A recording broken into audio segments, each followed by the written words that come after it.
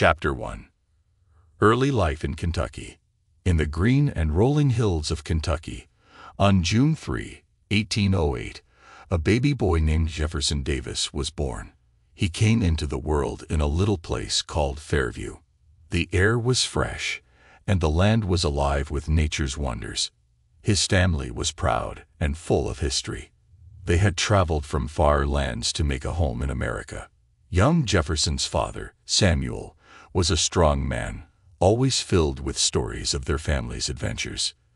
Their family came from a line of brave fighters who had played their part in America's Revolutionary War.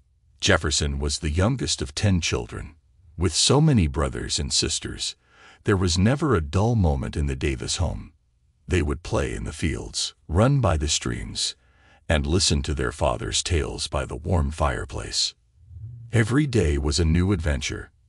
As a child, Jefferson was curious and always asking questions. Why is the sky blue?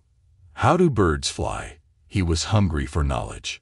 His mother, Jane, would smile and tell him, "One day you'll learn all the answers, my boy." The Kentucky land was rich and gave them food, but life was not always easy. Sometimes the weather was tough and crops failed, but the Davis family stuck together. They faced hardships and celebrated the good times as one. As the years passed, Jefferson grew taller and stronger. He helped his family on the farm, learning the value of hard work. The lessons he learned in these early years, from love and family to perseverance in tough times, shaped the man he would become. From the gentle guidance of his parents to the playful teasing of his siblings, young Jefferson's early years in Kentucky were filled with memories that would stay with him forever. These were the roots that gave strength to a future leader. Chapter 2. Education and West Point. Jefferson's thirst for knowledge didn't go unnoticed. His parents, recognizing the spark in his eyes whenever he learned something new, decided it was time for him to get a formal education. They wanted to give him the best. Jefferson began his schooling at a small local academy. His days there were filled with reading, writing, and arithmetic. He loved his studies, often reading books late into the night. But young Jefferson yearned for more than what this small school could offer. His elder brother, Joseph, saw this hunger for learning in him. Joseph, always having a protective and guiding hand over Jefferson, made a bold decision. He said, "Jefferson, it's time for you to attend a grander school, to learn more about the world and become the man you're meant to be." This grander school was none other than Transylvania University in Lexington, a place where the brightest minds gathered. Here, Jefferson was exposed to many subjects, from history to sciences, from languages to arts. It was a world he had never imagined. Yet, even as he relished the academic life, there was a call deep within him, a call for discipline, leadership, and service to his country.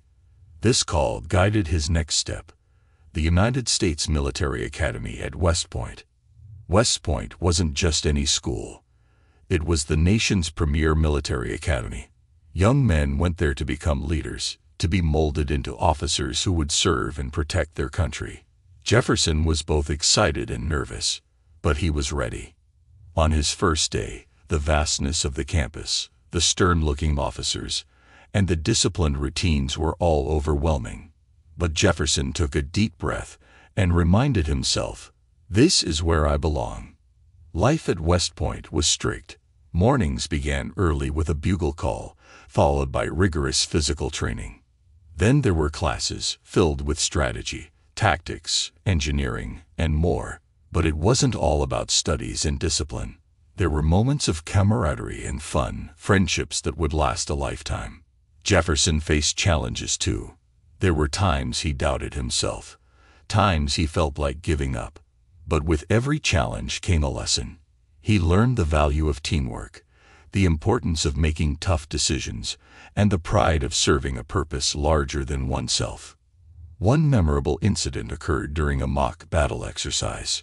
Jefferson, leading a group of cadets, had to make a quick decision. The enemy was approaching, and the odds seemed against them. With a deep breath, Using what he had learned and trusting his instincts, he made a bold move. It paid off. His team won the exercise, earning him the respect and admiration of both his peers and superiors. Years passed quickly. As graduation neared, Jefferson felt a mix of emotions. The boy who entered West Point had transformed into a confident young man, ready to take on the world. His teachers and mentors had seen potential in him and had helped shape his character and skills. On graduation day, wearing his crisp uniform, Jefferson stood tall. The sun shone brightly, reflecting off the rows of golden buttons on the cadets' jackets. The American flag fluttered in the wind. As Jefferson received his diploma, he felt a surge of pride. He was not just a graduate, he was a West Point graduate.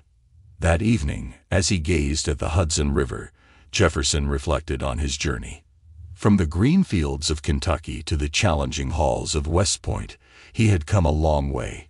The lessons learned and the friendships made would stay with him as he stepped into the next chapter of his life. West Point had not just educated Jefferson Davis, it had transformed him. He was now ready for the challenges that lay ahead, equipped with knowledge, discipline, and a burning desire to serve. Chapter 3. Military Service and the Black Hawk War. Fresh from West Point, Jefferson Davis felt a mix of excitement and uncertainty. He was now an officer in the United States Army, a role filled with both honor and responsibility. The land of the free was his to protect, and he was eager to serve. Jefferson's early military days were spent in various forts, learning the day-to-day duties of a soldier. But life in the military wasn't just about drills and discipline. It was about camaraderie, about forming bonds that were as strong as family.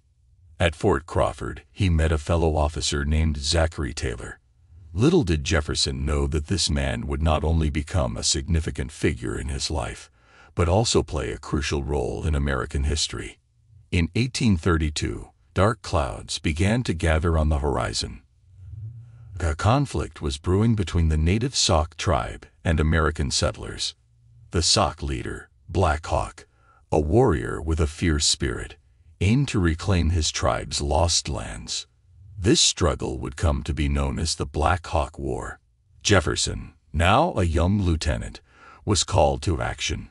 The raw beauty of the Midwest, with its sprawling prairies and dense forests, was about to become a battleground. Davis and his regiment were given the task of tracking down Black Hawk and his warriors. One evening, as the soldiers camped by a river, Jefferson sat by the fire, lost in thought. The dancing flames reminded him of his childhood in Kentucky, of simpler times. But duty called, and he knew he had to be ready for whatever lay ahead. The days that followed were filled with challenges. The terrain was rough, and the weather unpredictable. But the biggest challenge was the uncertainty. The Sauk warriors were skilled at guerrilla tactics, and every rustle in the bushes, every distant drumbeat, could signal danger. One fateful day, Jefferson's regiment received a tip-off about Black Hawk's whereabouts. With cautious optimism, they set out. The sun was beginning to set, casting a golden hue over the landscape. The soldiers moved stealthily, hoping to catch the Sauk warriors by surprise. But nature had other plans. A sudden downpour made the ground slippery, reducing visibility. The soldiers pressed on, but their progress was slow. And then, the unexpected happened. A sudden war cry echoed through the air, and arrows began to rain down. The ambush was swift and fierce. Jefferson, drawing from his West Point training, quickly rallied his men. The battle that followed was intense. The cries of men, the clash of weapons, and the drumbeats of war filled the air. Hours seemed like minutes, but finally, the sounds of battle began to fade. The Sauk warriors, realizing they were outnumbered, began to retreat. The aftermath was a sight Jefferson would never forget. The ground was littered with the fallen, both friend and foe. He felt a mix of relief and sorrow. While they had succeeded in their mission, the cost had been high. The Black Hawk War eventually came to an end, with Black Hawk being captured and the Sauk tribe forced to cede more of their lands. It was a bittersweet victory for the United States Army. For Jefferson, the war was a turning point. It gave him first-hand experience of the realities of battle, of the thin line between life and death. It also reinforced his belief in duty and service. He returned to Fort Crawford a changed man. His role in the Black Hawk War had earned him respect and admiration, but more importantly, it had shaped his character, preparing him for the larger roles he was destined to play in the future. As he gazed out over the Mississippi River, Jefferson reflected on his journey so far. From the classrooms of West Point to the battlefields of the Midwest, he had faced challenges and emerged stronger. The road ahead was uncertain, but Jefferson Davis was ready. Chapter 4. Marriage and Personal Life. Amid the rigor and discipline of military life, Jefferson Davis' heart harbored a softer side, one that yearned for companionship and love. It was at Fort Crawford that this side of him found a kindred spirit, Sarah Knox Taylor. Sarah was no ordinary young woman. She was the daughter of Zachary Taylor, Jefferson's superior officer. Her deep blue eyes and infectious smile had a warmth that immediately captivated young Jefferson. The two often found themselves stealing glances at each other, their hearts racing with the thrill of newfound love. However, their blossoming relationship was not without challenges. Sarah's father, Zachary, did not approve. He feared that military life would be too hard for his daughter, and he hoped for a different future for her. But love, as they say, always finds a way. Despite the hurdles, Jefferson and Sarah's bond only grew stronger. In 1835, with love overpowering all obstacles, the two decided to marry. The ceremony was simple, but filled with genuine emotions. Surrounded by close friends and family, they vowed to stand by each other through thick and thin. Tragically, their happiness was short-lived. Just 3 months after their wedding, both fell ill. While Jefferson recovered, Sarah did not. Her death was a blow that shattered Jefferson's world. He was left heartbroken, grappling with the cruel twist of fate.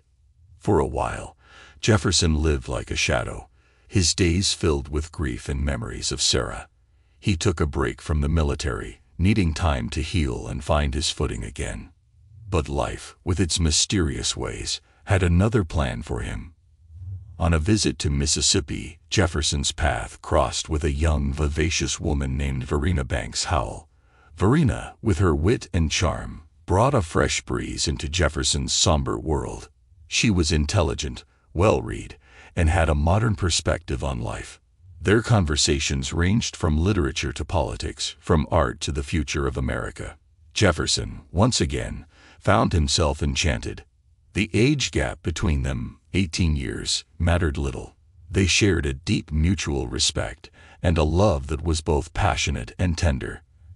After a period of courtship, Jefferson and Verena decided to unite in marriage in 1845.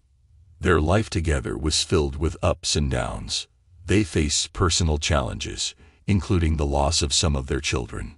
But through it all, they remained each other's pillars of strength. Verena stood by Jefferson during his most challenging times, especially during his political and leadership roles in the tumultuous years that followed. Their home, Breerfield, became a haven for them.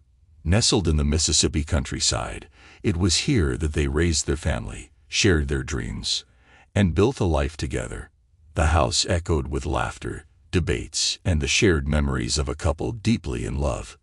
Jefferson's life had seen many phases, from a dedicated soldier to a grieving widower, from a passionate lover to a devoted husband. His marriages, first to Sarah and then to Verena, revealed the depth of his emotions, the strength of his character, and his capacity to love and be loved. As the sun set over Breerfield, casting a warm glow over the sprawling estate, Jefferson often found himself reflecting on his journey. Love had both wounded him and healed him. It had brought him unimaginable pain and unparalleled joy, and as he looked into Verena's eyes, he knew that love was life's greatest gift. Chapter 5. Mississippi Politics. After the twists and turns of military life and personal hardages, Jefferson Davis found himself drawn to a new arena: politics.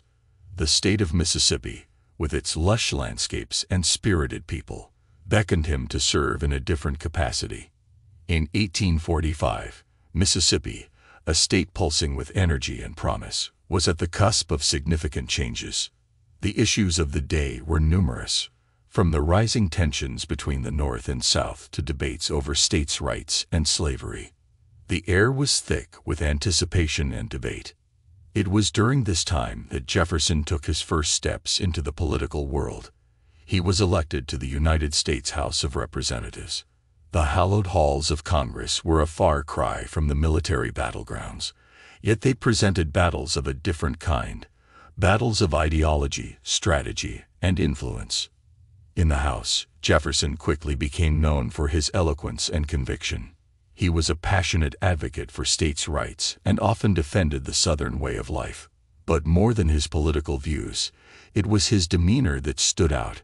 Calm, composed, and articulate, he commanded respect from both allies and opponents.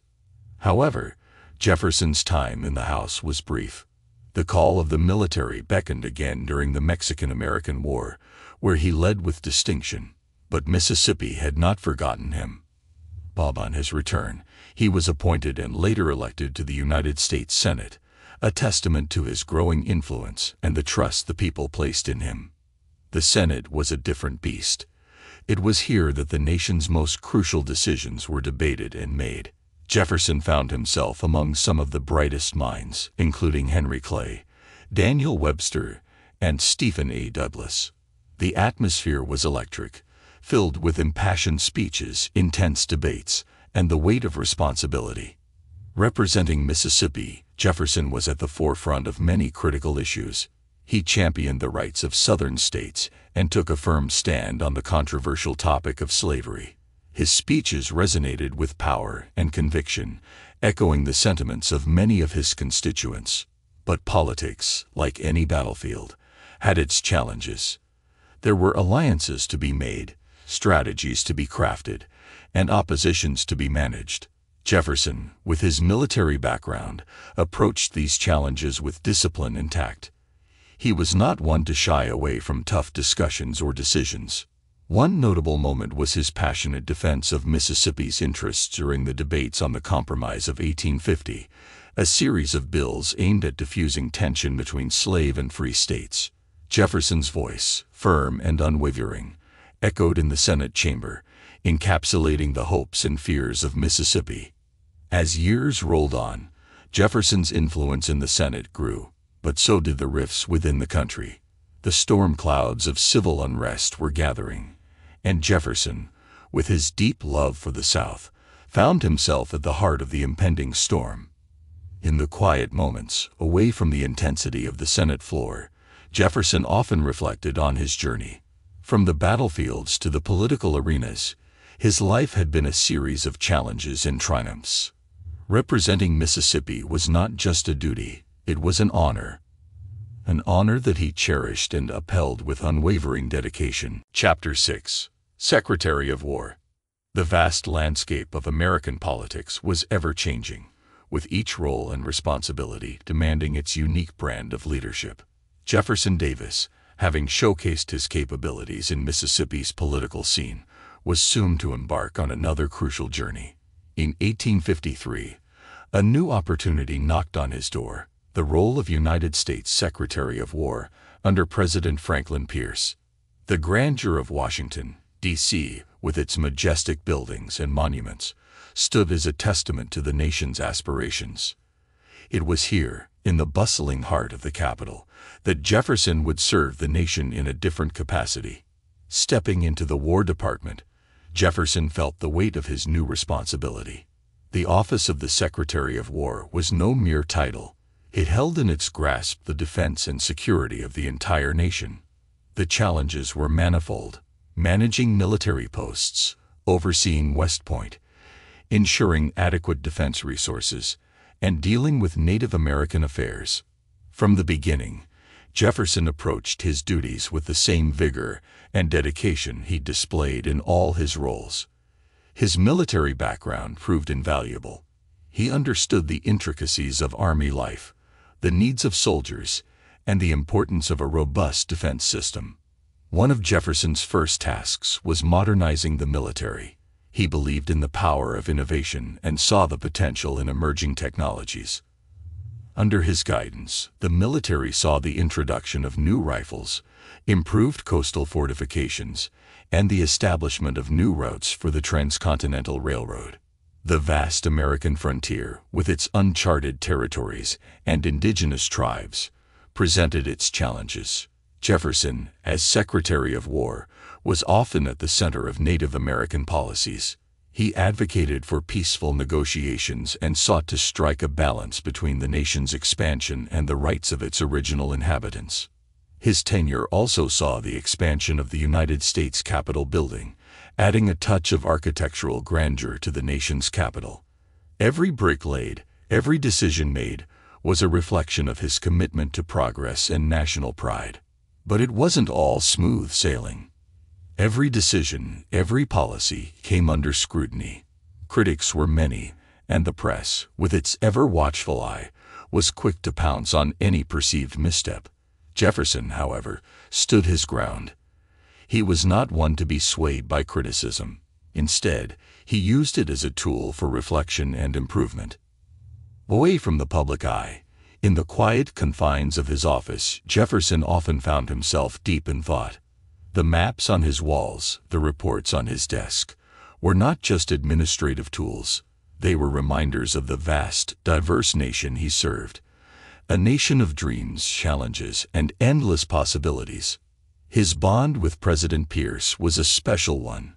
They shared mutual respect and trust, working hand in hand for the betterment of the country. Their combined vision was one of unity, progress, and prosperity. By the end of his tenure in 1857, Jefferson had left an indelible mark on the War Department. His contributions went beyond policies and infrastructure. He instilled a sense of purpose, pride, and dedication in the heart of the department. As he bid farewell to his role, the corridors of the War Department echoed with his legacy. A legacy of commitment, innovation, and unwavering love for the nation. Chapter 7. Tensions rise between North and South. America, in the mid-19th century, was a nation on the brink. Beneath the facades of progress and unity lay deep-rooted divisions, fraying the very fabric of the country. As Jefferson Davis navigated the waters of politics, the tides of tension between the North and South grew steadily, casting shadows over the nation's future. The North, with its bustling cities and growing industries, championed a vision of progress, innovation, and abolitionism. Smoke from factories painted the northern skies, signaling the dawn of a new industrial age. The streets echoed with the voices of reformers and abolitionists, advocating for an end to the age-old institution of slavery. Contrastingly, the South, with its sprawling plantations and agricultural richness, held on to traditions and a way of life deeply intertwined with slavery. Cotton fields stretched as far as the eye could see, a testament to the South's economic reliance on enslaved labor. Grand mansions stood amidst these fields, representing the wealth and power of plantation owners. Jefferson, with his roots in the South, was right at the heart of these tensions. His beliefs resonated with many Southerners. He viewed states' rights as paramount and believed in the right of each state to determine its destiny, including its stance on slavery. But the winds of change were relentless. Events like the publication of Harriet Beecher Stowe's Uncle Tom's Cabin stirred emotions in the North, painting a heart-wrenching picture of the lives of enslaved people. This book, along with the fierce debates in Congress, intensified the divisions. The controversial Kansas-Nebraska Act further fueled the fire. It proposed that the settlers of these territories decide for themselves whether to allow slavery. This led to violent clashes, earning the region the grim nickname Bleeding Kansas. As these events unfolded, Jefferson watched with growing concern. His speeches in the Senate were filled with emotion, echoing the sentiments of many in the South. He felt that the Southern way of life was under threat, not just from external critics, but also from the growing anti-slavery sentiment within the country. Private discussions in the homes of the South became heated. Dinner tables turned into debate platforms, with family members and friends dissecting the latest news and speculating about the future. Whispers of secession, once considered extreme, began to circulate more frequently. Jefferson, ever the statesman, believed in dialogue and compromise. He hoped that the differences between the North and South could be bridged, preserving the Union. But as events escalated, even he began to doubt the possibility of a peaceful resolution. The election of Abraham Lincoln in 1860 was the tipping point. A known opponent of slavery's expansion, Lincoln's presidency was seen by many in the South as a direct challenge to their way of life. Jefferson, sensing the gravity of the situation, was torn. He loved the United States, the country he had served in various capacities. But he also felt a deep loyalty to the South, its people, and its values. The stage was set for one of the most tumultuous periods in American history. Jefferson Davis, once a soldier, senator, and secretary, was now on the precipice of a role he never anticipated, in a nation on the verge of tearing itself apart. Chapter 8. Davis, the Senator and the Union. The United States Senate, with its grand chambers and weighty decisions, has always been a place where the nation's fate is molded. Jefferson Davis, as a senator from Mississippi, was well acquainted with the gravity of this role. As tensions mounted and the nation's fabric strained, Davis found himself at the heart of the storm, wrestling with the ideals of a united nation. Upon his return to the Senate, after his tenure as Secretary of War, the atmosphere was palpably different. The echoing corridors and whispered conversations hinted at the underlying disquiet. The nation was on a knife's edge, and every senator, including Davis, felt the responsibility keenly. Jefferson's position was a complex one. His Southern roots and beliefs aligned with many in the South who felt marginalized and threatened by the changing national discourse. Yet his love for the Union and its ideals was genuine. He had served the United States loyally in various capacities and believed in the dream of a united nation. In the Senate, Davis became a voice of reason amidst the growing clamor. His speeches were eloquent, passionate, and reflective of the South's concerns. He championed states' rights, arguing that each state should be allowed to determine its path. He fervently believed that the federal government should not impose its will, especially on sensitive matters like slavery. Yet, even as he argued for states' rights and the Southern way of life, he spoke of the Union with reverence.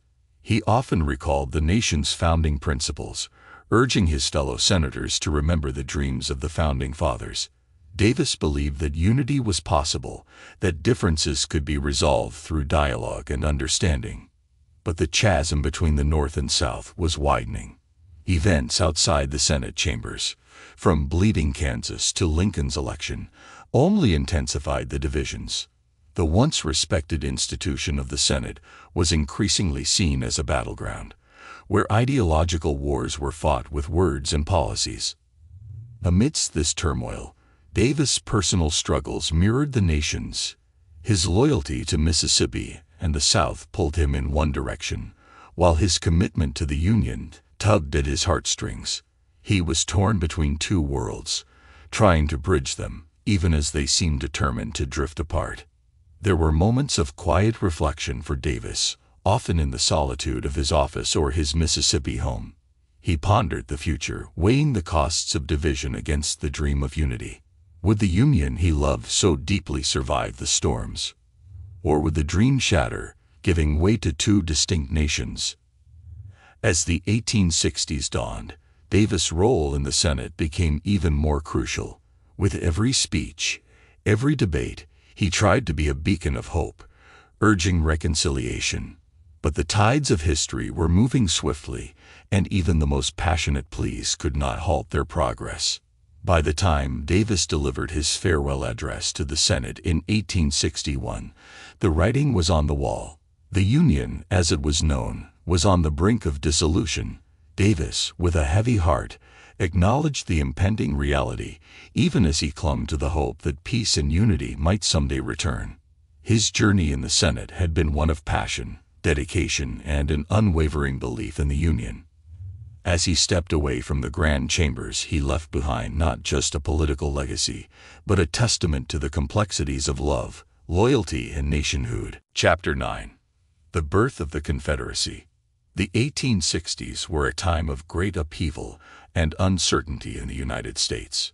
The nation, once united under a shared vision and common goals, found itself torn apart by deeply entrenched beliefs and societal values. At the heart of this division was the issue of slavery, and as tensions reached a boiling point, a new nation was born, the Confederate States of America.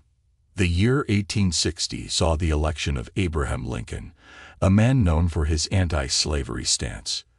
His election was met with grave concern by Southern states, who viewed it as a direct threat to their way of life. For many, the idea of a United States without slavery was unthinkable, and the seeds of secession were sown. State after state in the southern region began to voice their dissent. They felt marginalized, believing that their values, culture, and economic interests were being sidelined by the increasingly dominant North. Meetings were held, debates raged, and decisions were made. One by one, starting with South Carolina in December of 1860, states began to secede from the Union. Amid this backdrop of rising tensions and political maneuvers, a convention was held in Montgomery, Alabama, in early 1861. Here, representatives from the seceded states came together with a singular vision: to form a new confederation that would uphold their beliefs and values. And so the Confederate States of America was born. But every nation needs a leader, someone to guide it, especially in its formative years.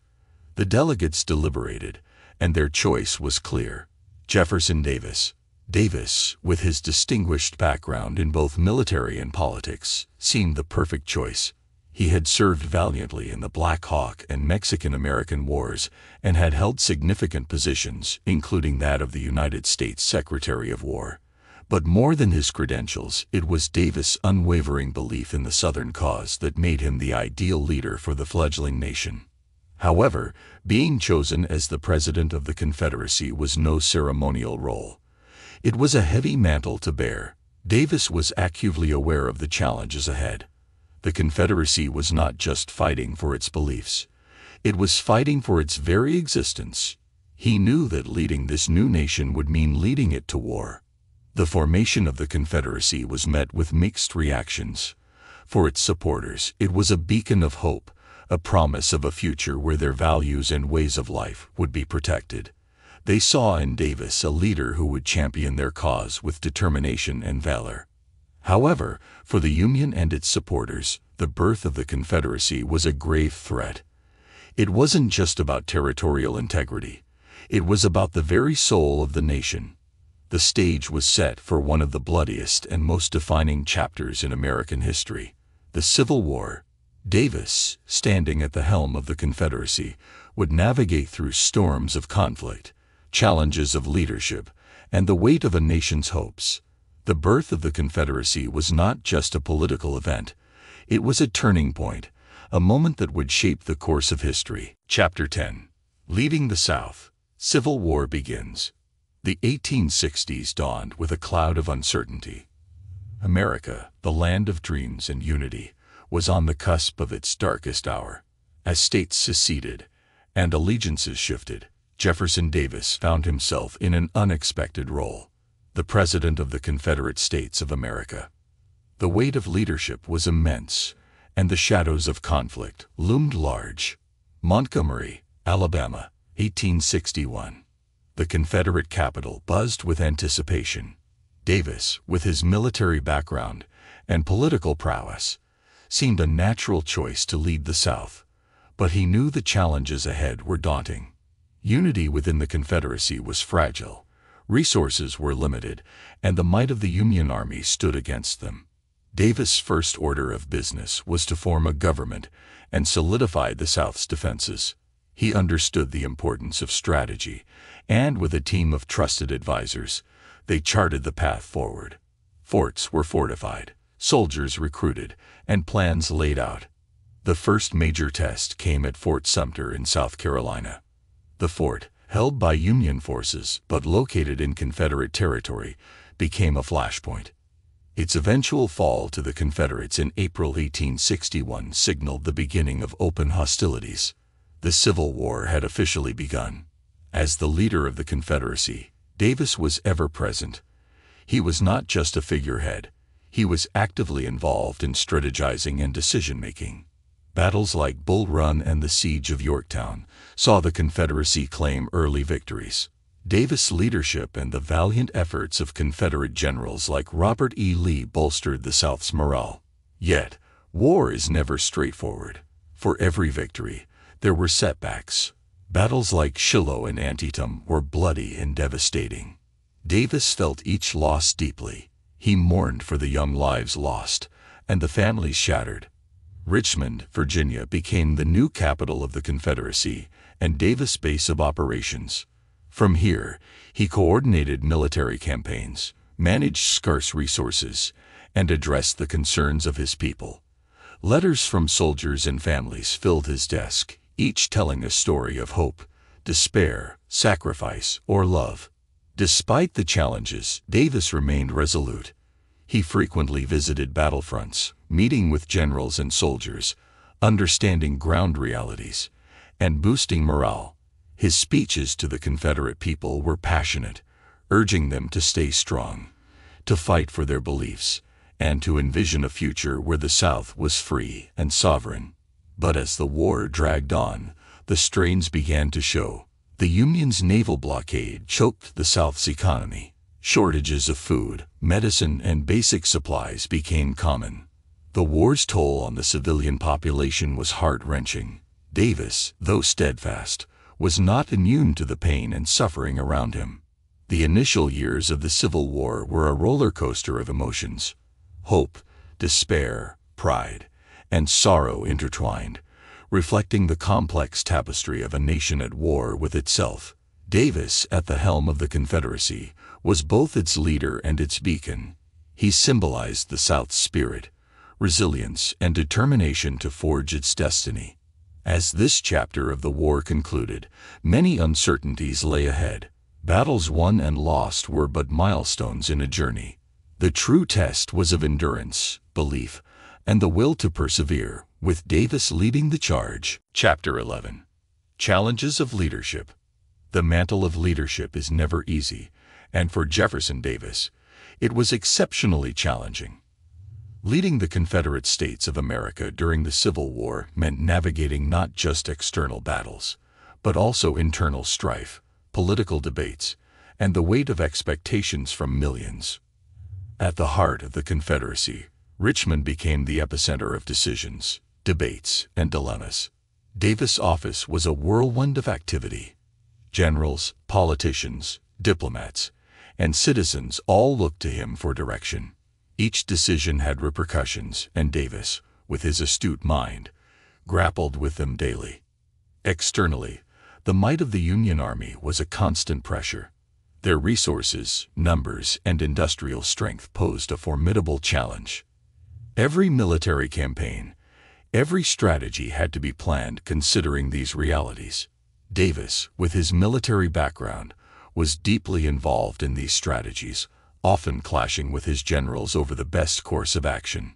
Yet, it wasn't just the Union that Davis had to contend with. Across the Atlantic, Europe watched the Civil War with keen interest. Davis hoped for recognition and support from European powers, particularly Britain and France. Diplomatic efforts were constant, trying to win them over to the Confederate cause. The blockade of southern ports by the Union Navy added another layer of complexity, hindering trade and the Confederacy's ability to garner international support. Internally, Davis faced a myriad of challenges. The Confederacy, while united in its desire for secession, was a patchwork of states with varying interests and priorities. Balancing these interests was a delicate act. There were debates over states' rights, the very principle on which the Confederacy was founded, versus the need for a strong central authority to effectively wage the war. Economic pressures were relentless. The Confederate dollar fluctuated wildly, and as the war dragged on, inflation soared. Basic necessities became luxuries. Davis had to manage these economic challenges while ensuring that the Confederate Army was well supplied and prepared. But perhaps the most personal challenge for Davis was the weight of public expectation. The South looked to him as a beacon of hope. Yet, as the war's realities set in, there were murmurs of discontent. Some questioned his leadership, others his decisions.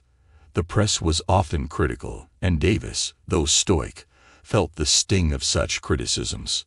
Amidst these pressures, Davis' health waned.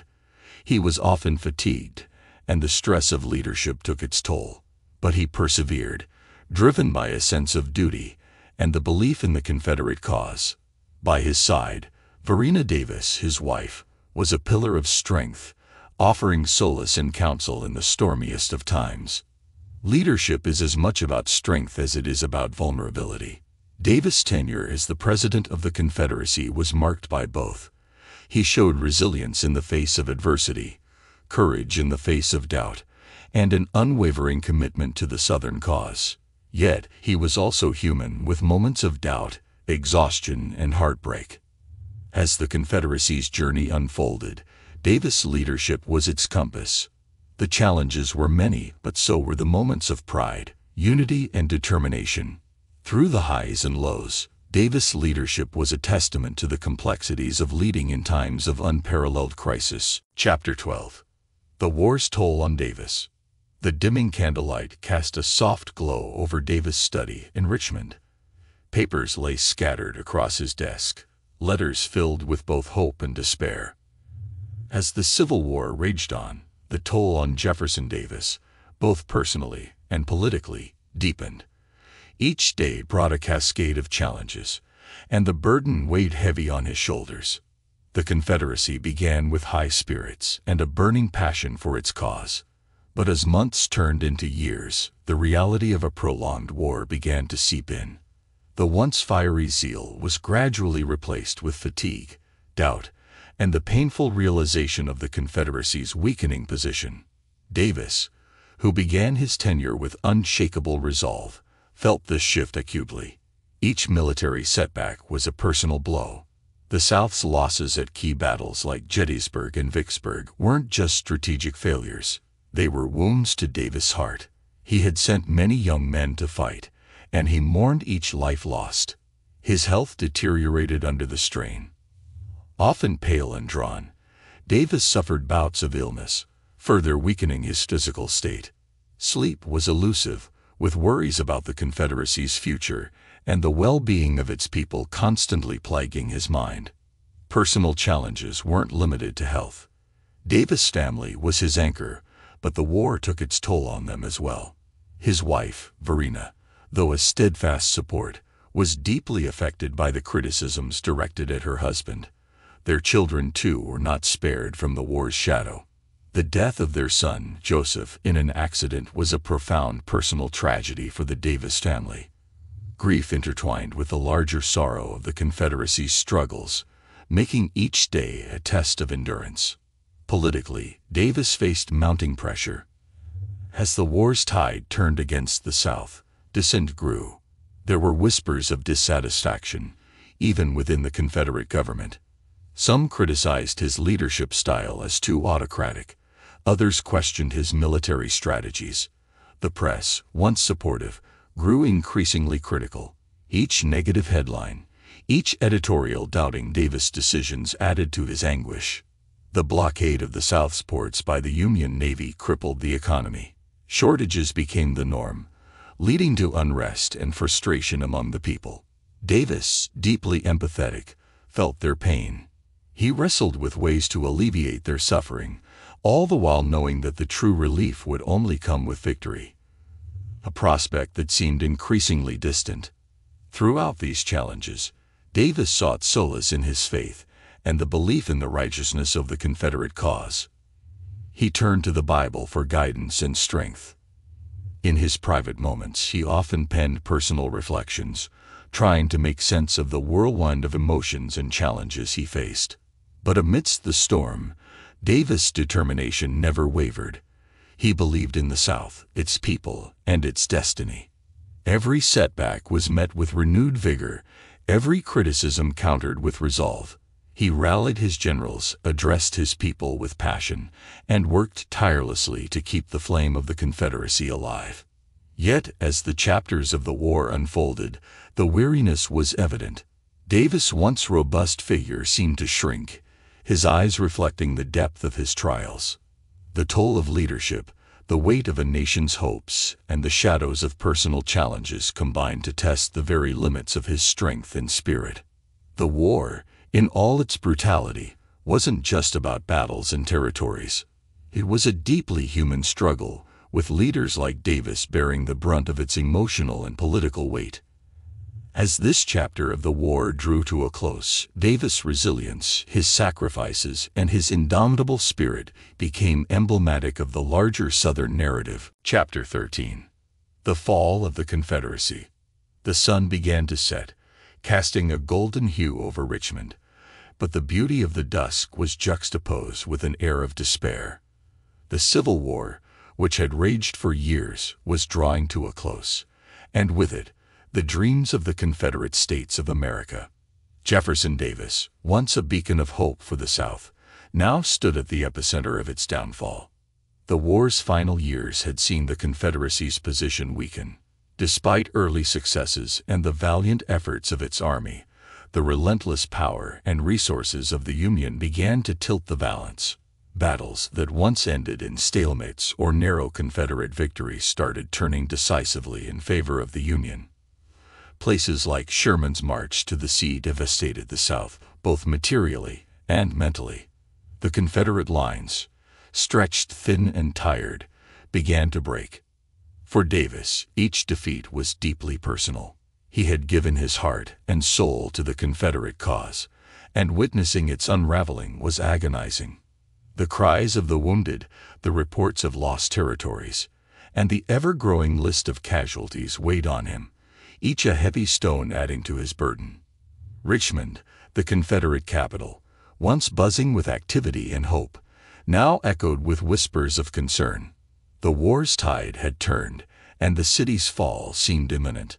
As Union forces approached, Davis had to face the reality of evacuation. The once unthinkable was now inevitable. The exodus from Richmond was heart-wrenching. Families, their lives uprooted, left behind their homes, memories, and a part of their souls. For Davis, leaving the capital was akin to leaving behind a dream that he and countless others had fought for, believed in, and cherished. The Confederate government relocated, but it was clear that their days were numbered. As Davis moved southward, he held meetings, sent out orders, and tried to rally the troops, but the challenges were insurmountable. The Confederate Army, lacking resources and morale, was a shadow of its former self. Amidst this backdrop of despair, Davis received the news of General Robert E. Lee's surrender at Appomattox Courthouse. It was a moment that marked the effective end of the Confederacy. The leader who had stood unyielding, who had given voice to the Southern cause, was left with a shattered dream. The subsequent days were a blur. Davis was captured by Union forces in Georgia. The leader of the Confederacy, once revered and powerful, was now a prisoner. His capture was symbolic of the South's fall. In the aftermath, the South was left scared and defeated. Plantations lay in ruins, cities were burnt, and families were torn apart. The economic and social fabric of the region was forever altered. Yet, amidst the ashes of defeat, there were embers of resilience. For Davis, post-war life was a journey of reflection and resilience. Although he faced trial and imprisonment, his spirit remained undeterred. He became a symbol of the South's enduring spirit, a testament to its values, struggles, and hopes. The fall of the Confederacy was not just a chapter in history. It was a tapestry of human stories, dreams, and aspirations. It was a testament to the resilience of the human spirit in the face of adversity. And at the heart of this narrative stood Jefferson Davis, a man whose life was inextricably linked with the fate of the Confederacy. Chapter 14. Imprisonment and Trials. The echoes of cannon fire had faded, replaced by the haunting silence of a nation torn apart. In the aftermath of the Civil War, Jefferson Davis, once the President of the Confederate States, now found himself shackled by the very Union he had opposed. Davis' capture in Georgia marked the beginning of a harrowing chapter in his life. He was taken to Fort Monroe in Virginia, a formidable military fortress, and imprisoned. The heavy iron bars and cold stone walls of his cell stood in stark contrast to the grandeur of his presidential office in Richmond. Gone were the days of leading a nation. Davis was now a captive, stripped of his power and freedom. His cell was small, damp, and dimly lit. A single window high above let in slivers of sunlight, casting faint shadows on the cold floor. Davis, despite his circumstances, remained resilient. He penned letters to his wife, Verena, expressing his love and concern for their family, and reassuring her of his unwavering spirit. But imprisonment was more than just physical confinement. It was a psychological battle. Davis was isolated from the outside world, with limited visitors and news. The weight of defeat, the uncertainty of his fate, and the longing for his family wore on his mind and spirit. The North was divided over what to do with Davis. Some called for his execution, branding him a traitor. Others, keen on healing the nation's wounds, advocated for leniency. The debate raged on, and Davis' fate hung in the balance. Finally, after 2 years of confinement, Davis was formally charged with treason. The legal proceedings that followed were fraught with tension. The courtroom was packed, the air thick with anticipation. Davis, always dignified, stood tall, facing his accusers. His defense team argued passionately. They contended that Davis, as the leader of the Confederacy, had acted on behalf of his state and its people. He had followed a path he believed was constitutionally justified. The prosecution, on the other hand, painted Davis as a rebel who had torn the nation apart.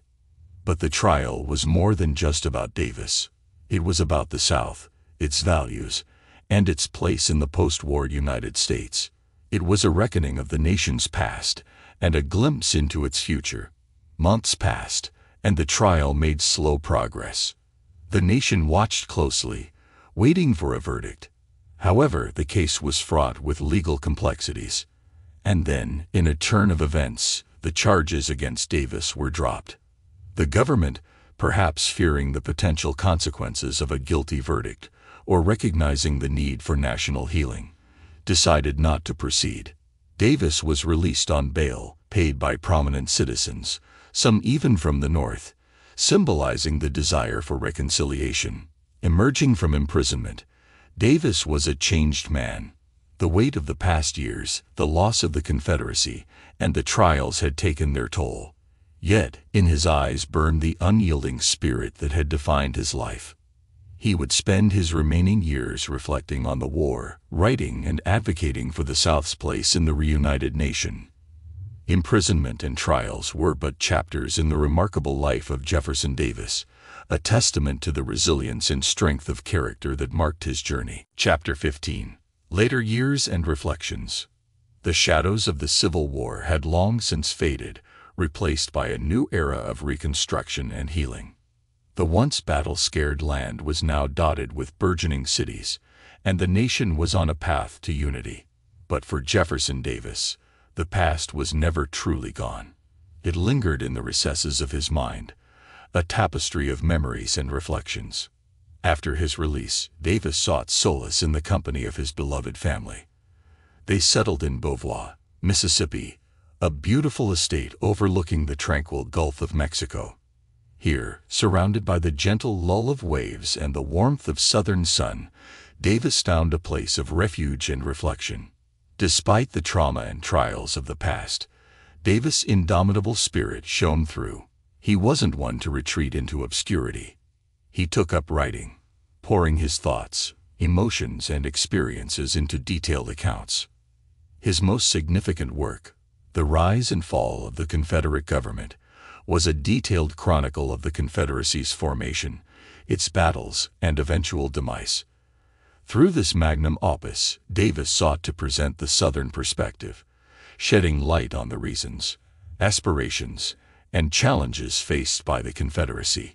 For Davis, writing was more than just documenting history. It was cathartic, a means of coming to terms with the tumultuous events of his life. He wrote of the valiant Southern soldiers, the challenges of leadership, and the heart-wrenching decisions he had to make. But most importantly, he wrote of the Southern ideals, the belief in states' rights, and the love for their land. Yet, Davis' reflections weren't solely confined to the past. The post-war South was grappling with its place in the Union, its identity, and its future. Davis often shared his views on reconciliation and the importance of preserving Southern heritage. He became a voice of wisdom, a bridge between the old and the new. His later years, though marked by moments of tranquility, weren't without challenges. The once powerful leader often faced criticism and was at times ostracized.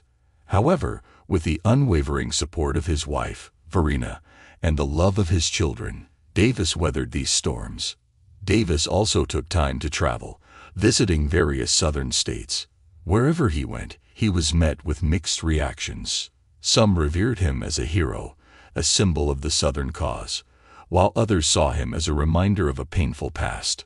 Through it all, Davis remained dignified, engaging in discourse and championing the values he held dear.